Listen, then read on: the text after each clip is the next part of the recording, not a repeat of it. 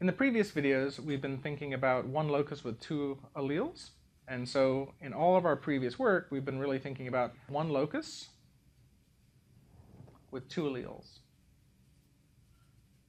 So what about more? So we know that most traits are in fact the result of a number of different loci and a number of different alleles, right? If you think about your height, it's not just one locus and two alleles that determine how tall you are, it's a number of different loci that are all kind of combining together to result in your height. Instead of thinking about a single locus on a chromosome with two alleles like this, now we'll actually start thinking about two loci on a chromosome, each with two alleles. So when you have a situation like this with two loci, two alleles, it turns out you can actually treat them independently. Right? You can worry about this one all by itself and then worry about this one all by itself and not worry about how they interact with each other unless they are linked in some way, right? Unless there's some sort of relationship between the alleles on these different loci. So what does being linked or not linked means? Let's think about an individual like this. This individual on this chromosome has a capital A allele and a capital B allele. On the other chromosome, lowercase a, lowercase b. When they produce their gametes through meiosis, if there's no recombination, they'll produce these gametes, right? This chromosome will go into the sperm or egg. This chromosome would go into the sperm or egg.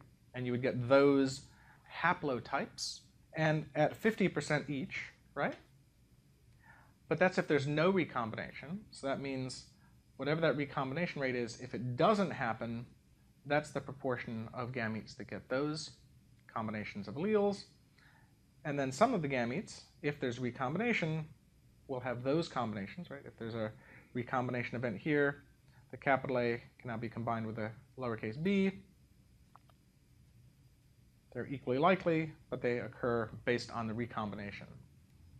So these are our, refer to them as recombinants.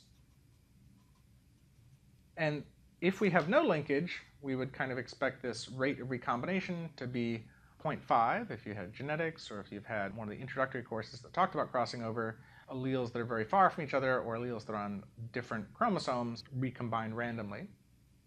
So now let's look at how linkage can actually be kind of mathematically examined. So let's think about linkage. If we have the frequency of the capital A allele is P, the frequency of the lowercase allele is Q, which we've been using before.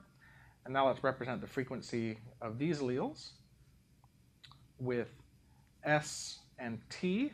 Now note this S is not anything to do with selection. These are just the letters that are most commonly used for this formulation. What are the frequencies of these haplotypes we would expect to see produced by a population? Remember, kind of thinking about a pan-mictic population, so we're not worried about the individuals as much as we're thinking about these haplotypes in a big mixed population. Well, this capital A, capital B haplotype, we would expect it to occur, well, with this proportion, right? So P proportion should be these two, and then of those, S should be this. So we would expect to see in our population a proportion P times S of these haplotypes. We'd expect to see P times T, those haplotypes, Q times S, those haplotypes, and Q times T of those haplotypes. Right? So if we have alleles at those frequencies and there's free recombination, nothing is linked, we would expect to see these frequencies of those haplotypes. And now what we're going to define is we're going to define a value for when we might see something, when we might have observed values that are not the same as those four. So the way we're going to calculate that is we're going to define a value D, which we'll call linkage disequilibrium. And this will be the frequency of capital AB haplotypes times the frequency of lowercase a, lowercase b haplotypes minus the frequency of the other pair haplotypes. And this will be something we can calculate based on observed values.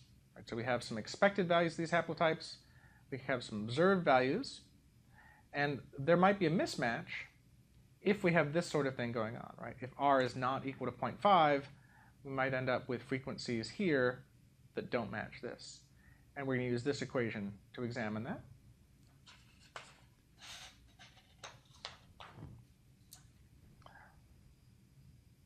So to remind, our linkage disequilibrium is this.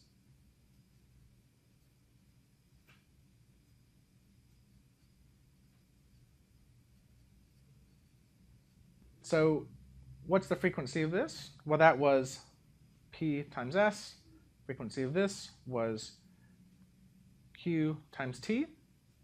The frequency here was p times t. The frequency there was q times s. So if we multiply those out, we have psqt minus psqt, and you would get 0 if all these frequencies of these haplotypes were as expected if there was no linkage.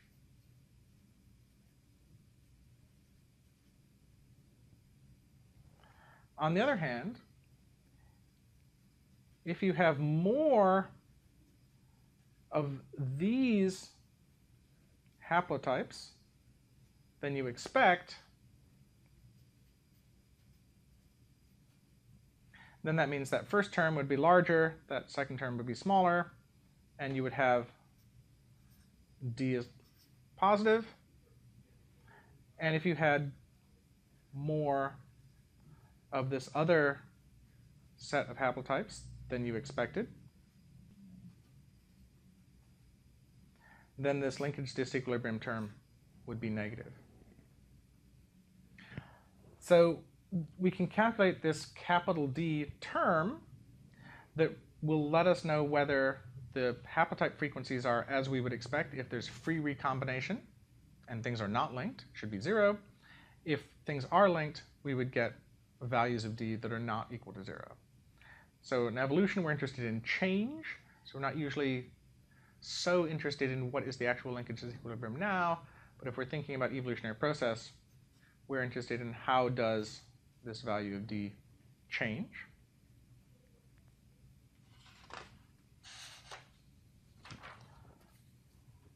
So the new value of D would be whatever the frequency of these haplotypes are in the next generation. Right? From some starting previous generation. And then if you look in your book, the book illustrates pictorially that the new frequency of, for example, this haplotype will be that old frequency of the haplotype minus the amount of it that recombines, and then you have to take into account the linkage disequilibrium that's plugged in there. That takes into account recombination that reduces this, and then recombination of the other haplotypes that would create this. And that goes in there. And similarly, we have kind of analogous equations for the other 4 haplotypes.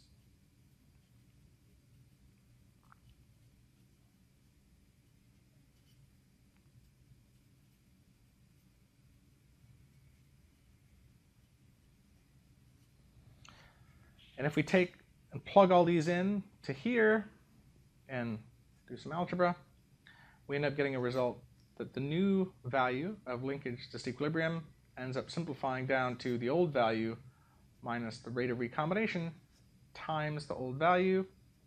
So that's D1 minus R.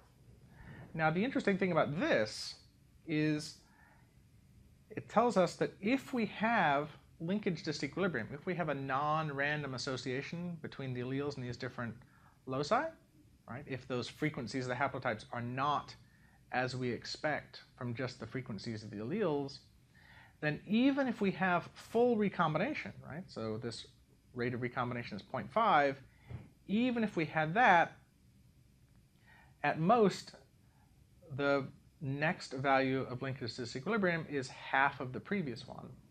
So free recombination isn't going to immediately get rid of linkage disequilibrium in one generation.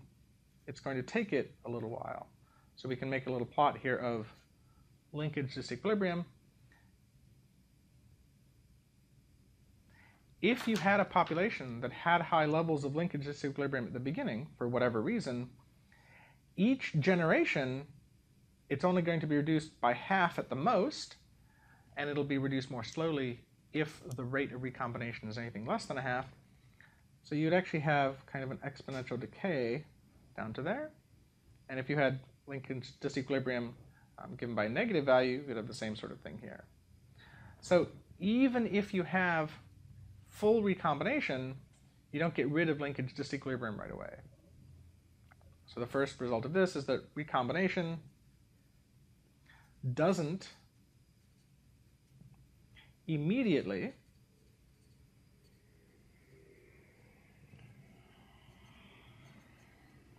eliminate linkage disequilibrium. This LD is when you have a value of linkage disequilibrium here that's not equal to 0. And that means that physically non-linked loci retain linkage disequilibrium for a time, right? So even alleles that are on loci that are on different chromosomes and there's total free recombination, if linkage disequilibrium builds up, it will remain for a number of generations. That pattern will persist.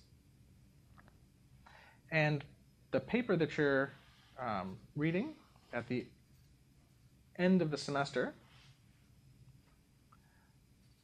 uses this information, shows how linkage persisting can actually reveal information, can be used to understand the evolutionary history of a group. If you have a group that gets some linkage disequilibrium into it for some reason, then that persistence over a long period of time, even at a later point, if you can measure that linkage disequilibrium, you can actually infer that this occurred. And inferring that that occurred can actually tell you something about the history of a group. And this paper here that you're reading at the end of the course shows how them looking at linkage disequilibrium allows them to understand something about recent human evolution, in particular the migration of humans out of Africa.